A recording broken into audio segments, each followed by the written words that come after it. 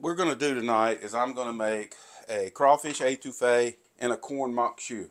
Two traditional South Louisiana dishes. Corn maque choux is a side dish to the crawfish etouffee that we're making. What I have for ingredients is, if you look here, this is Louisiana crawfish meat. I'm not doing imported Chinese crawfish meat. This is a product of Louisiana, and I feel it's very important to support my neighbors to the west. We've got some corn, we got some green bell pepper, some red bell pepper, and a little bit of onions. And we'll also throw some of these green onions in there too. For the etouffee, the diced tomatoes, the bell pepper, onions, tomato sauce back here. That's green onions. This is some Worcestershire sauce. This is a Cajun seasoning that I have that I'll be using. This is minced garlic that I'll be using. The first thing, every Cajun dish, the first thing they say is first you got to make a roux. So we're going to be making a roux here in a second. In this pot, I'm taking this pot up with vegetable oil. I'm bringing it up to a temp. Then once I get that oil pretty hot, I'm going to add this flour, and you're just going to see me stirring it till I get it to the color that I want. I like to have a more Cajun roux than a Creole roux. The Creole roux is usually blonder than a Cajun roux. I like mine to look like a dark peanut butter, almost go into a coffee. That's basically what we'll be doing here in just a second. All right, so that oil should be warm enough for me to start adding this flour.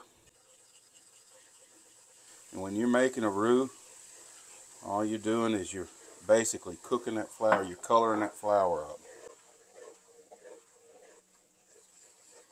And once you start making this roux, you never stop stirring. You got to keep stirring this stuff so it doesn't burn on the bottom. You want to slowly bring it to the color that you want. And that's all there is to it. It's not rocket science. So basically all I'm doing right now is babysitting this thing, making sure I don't let it sit down there and stick on that bottom. And I am going to cool it down a little bit over here because I popped the temp up some to control this so it doesn't get out of hand. What you don't want to do is burn your roux. So you got to keep it moving. Got to keep stepping. Got to keep picking them up and laying them down. Alright, so this is it. This is about the color I go with my roux. I have gone darker than this. What you're doing basically is cooking this flour, and the darker you go, the more well done you're cooking it. I started off at medium, and as it started coloring up, I moved up a little bit more, and I moved up a little bit more, and then when it started really getting brown, I came down with it. So what I'm going to do right now is I'm going to pull this completely off the heat source over to another spot. But I have to keep stirring this because this black iron skillet is retaining some of that heat. So I've got to stir it until I've got a nice smooth consistency and a decent color. And this is how I make a roux. And like I said, it wouldn't be a Cajun recipe. I think their angel food cake recipes start with first you make a roux.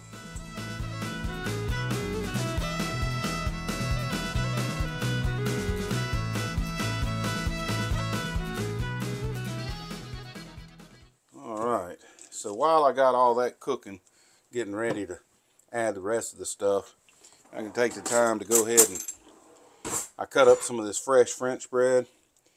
And with French bread, I like that stuff to be crunchy. So I started off real low on a bake in the oven until that butter melts down and I start seeing it get toasty. Garlic powder, we're going to make this garlic bread. Parsley. And I'm not even going to turn this stuff on yet. I'm just going to put it in the oven. It's staging, and into the oven we'll go. What you see me now is passing a rag through the pot. All that is oil and flour, a little bit of leftover roux. That's not going to hurt anything. I put that pot back up and I'm going to use it to finish cooking. I moved the roux over into this bowl so it would quit cooking because this thing retains some heat and it doesn't go in the recipe yet, so that's fine. What we're going to do is let this cool down and that oil will separate out and come up to the top. We're going to take out most of the oil. What we want is that good, dark, rich flour that's down there under that oil to put in for the flavoring on this. So we're going to start the etouffee. And it wouldn't be Cajun cooking if you weren't using lots of butter.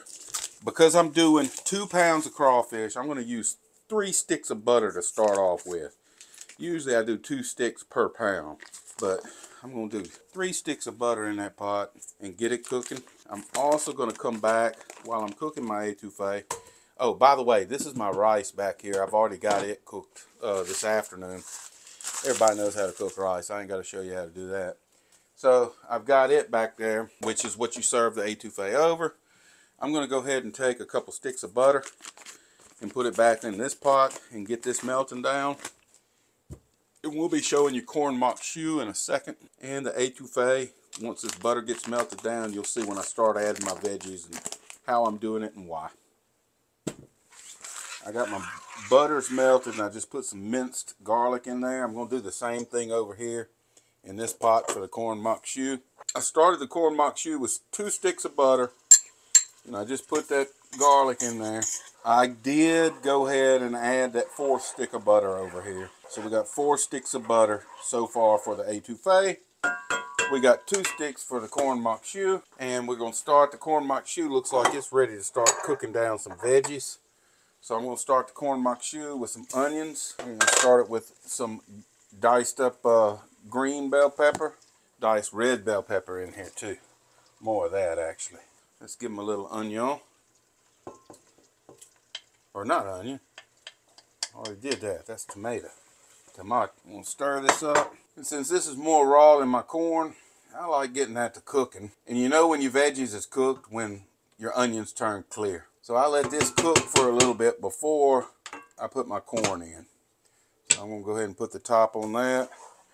I'm trying to get this up to the temp where it's ready. Let's go ahead and do it. For this phase of the etouffee, we got 4 sticks of butter, and we've got 2 tablespoons of garlic in there. The butter's melted down. We got a little bit of heat to it. I'm going to go ahead and put my bell pepper in there.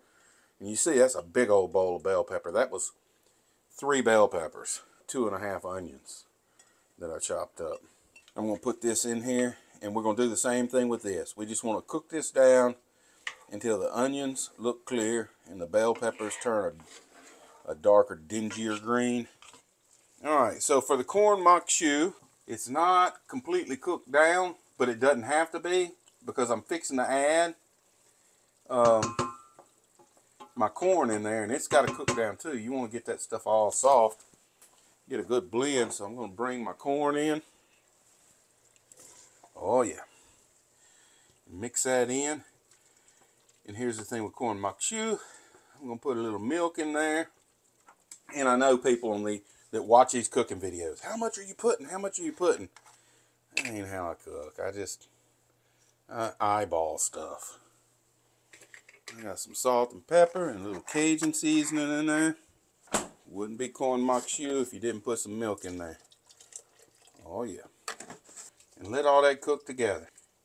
It's really a simple dish to make. Etouffee is getting a little bit of bubbling, but we ain't anywhere near ready.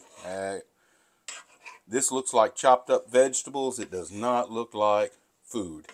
I'm also going to put in some of these tomatoes in here. A little bit of these diced tomatoes. There you go.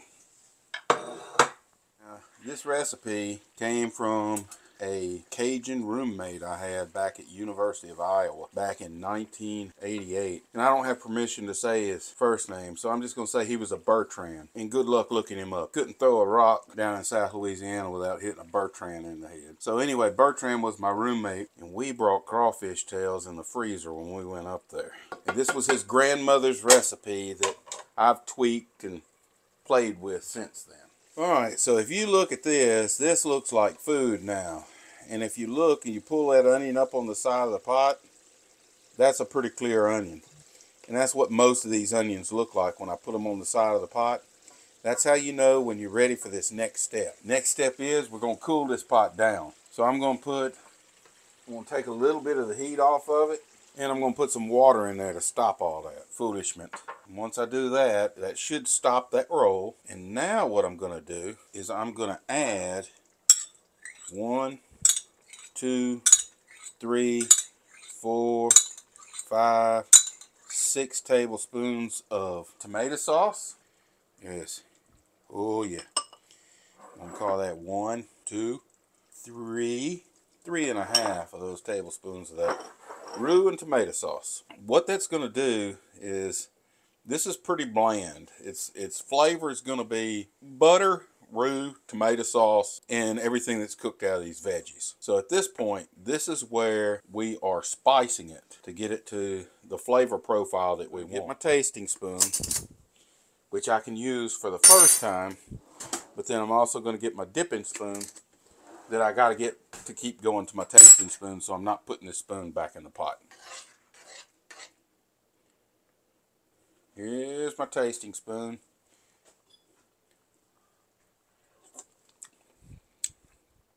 About what I thought. It's going to need salt. So I'm putting that much salt in there. I'll call that a tablespoon. How's that? It's going to need some Cajun spice. I'll call that a tablespoon. A little Worcestershire sauce in there. I'm going to put about that much in there. There's my tasting spoon. After I put the spices in, let me see. Oh, that's pretty dang spot on. It's a little salty, but when you put it over rice, it's going to be fine. When I put the crawfish in, that's going to pull from the spice. It's got a little bit of spice, but I'm going to give it a little bit more. A little cayenne in there. This is the time where we add crawfish. They're more expensive because they're from right here in Louisiana, or right across the state line in Louisiana. But that's the way you want to get your crawfish. Now, these crawfish came from a processing plant where they were caught.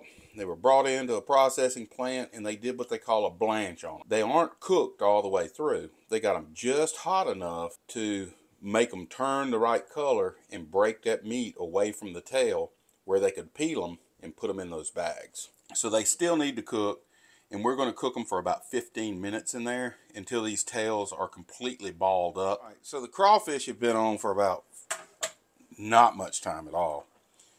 This is the time, because all this other stuff is cooked down, this is where I'm putting my color in here. And put those green onions in, and I'll get me a little color in this dish and a little flavor, because I'm going to save some for my Maque Choux over there. Oh yeah. Let that come back up to temp and turn those crawfish tails into little balls.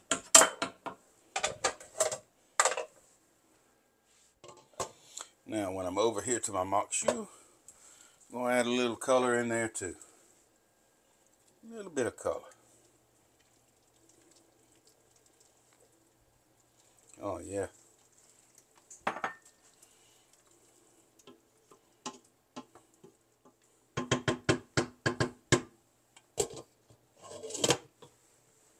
Alright, so this, you see what I said? The crawfish will turn into little balls. Those tails, instead of being straight, they have balled up. They are completely cooked. The veggies are cooked. I have pre-plated a little bit of rice over here to show you how we want to plate something like this. I'm going to come over and go right in the middle of that rice. Oh yeah. Probably going to grab a little bit more. I'm going to get this crawfish over there where he belongs. I'm going to come over here to the corn Maque Choux. I'm going to use a strainer for the corn Maque Choux. Straining spoon. Put that right there. Alright, so here's our garlic bread that I had made. I want to clean this plate up a little bit before I hand that to somebody. I'm going to get a little of that there. A little of this here. I'm going to give them 2 pieces of garlic bread. And we're going to call that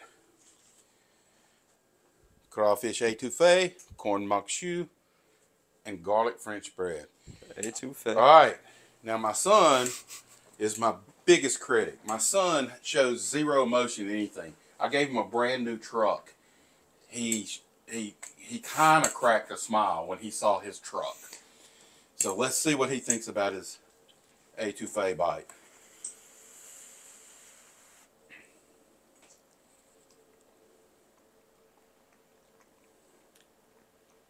got good flavor to it. Got good flavor to it. Mm-hmm.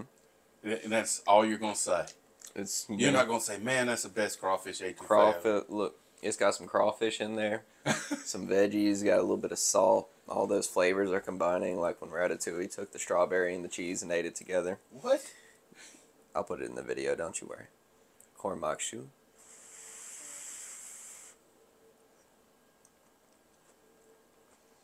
Who is Ratatouille?